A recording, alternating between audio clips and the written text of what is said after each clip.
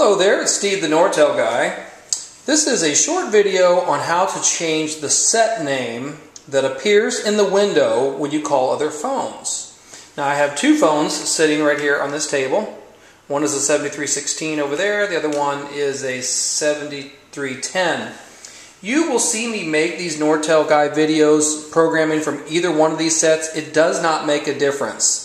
When it comes to programming, the programming can be done equally well from a 7310 or from a 7316. Now, I am programming on a BCM50, but generally the programming steps that I'm going to show you would apply to a compact ICS or an O by 32. So what do I mean by set name? Well, let me give you an example here. So right now I've got the time and date on the screen. From this other phone, I'm going to call this extension, which is 221. Now the screen right now says Donna calling. So Donna is the set name of this other phone that you can't see in the video window right now. What happens a lot in organizations is that when the initial phone is installed, the installer collects the names of all the people who sit at the various desks with the various phone stations, and he sets those names in the programming. But what happens as time marches on is that people leave the company and new people come in and inherit their extensions.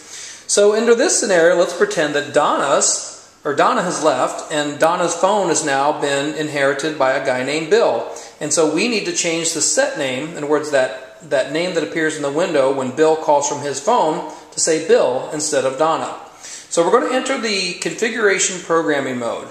Feature **266-344. Now on BCM systems, it'll ask for user ID. If we were working on a compact ICS or if we were working on a O by 32, it would just ask for password. So if you see user ID, you need to put in 738662 and then the password 266344. Like I said, if you're on a compact ICS or modular ICS or an O by 32, if it after you put in the feature **266344, if it just asks for a password, then don't worry about the user ID. Just put in the password, which is 266344.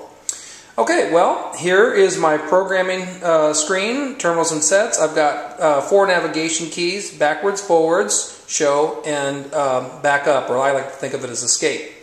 So I'm going to hit the show key under terminals and sets. That's this top one right here. And then the show set is going to be 222. That's Bill's extension, which is currently named Donna. So then I'm going to show again, and then I'm going to hit the next key until I see name. Now here where it says name, I'm going to do change.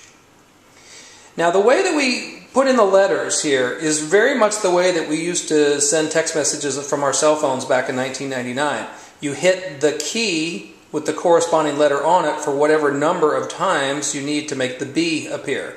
So B is on the letter 2. So I hit the 2 twice, and then it produces the B.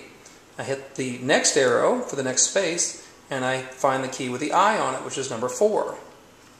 Now I take a shortcut. Instead of reaching up here and doing these arrows, I actually hit the pound key, which makes it advance 1 space. Either way is fine. And let's finish spelling Bill. Alright, and once you've finished putting in the name, you hit the next key, and then that saves it. And now you can exit the program. So, now that I've made that change, when Bill goes back to his desk at extension 222, and he calls this extension, it says Bill calling. Alright? So it says Bill calling. So that's what we've done. We've changed the extension name in the system so that when that phone 222 is used, if it calls any other extension, it will display the set name Bill instead of Donna. Now just to alleviate any confusion, I'll just show you how to enter the programming mode from a 7316. It's really the same. The phones look quite a bit different, I know, but the programming and the keys you press are pretty much the same. It's just that the navigation keys appear in a little bit different spot. Feature **266-344. User ID, if you're on a BCM system, is 738662. And okay, and password 266344. Okay, see, I've still got my navigation keys. They're just a little bit smaller arrows, but it's still the same concept. You've got these 2 keys over here, 2 keys over here. We've got backwards, forwards, show, and escape. So for instance, if I hit show, but then I want to jump back up to where I was, I can hit the escape key. Alright. Hey, one little thing to note about programming.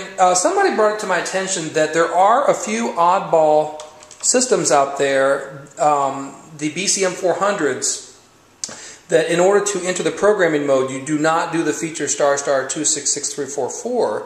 You do the word system. Feature **SYSTEM. Okay, so if you're not having any luck with the feature **2663344, if you're just putting it in there and the screen's not changing, then try feature **system. But then the password would still be the 2663344. Okay, hope that helps somebody out with changing the names on the phone sets. Thanks for watching.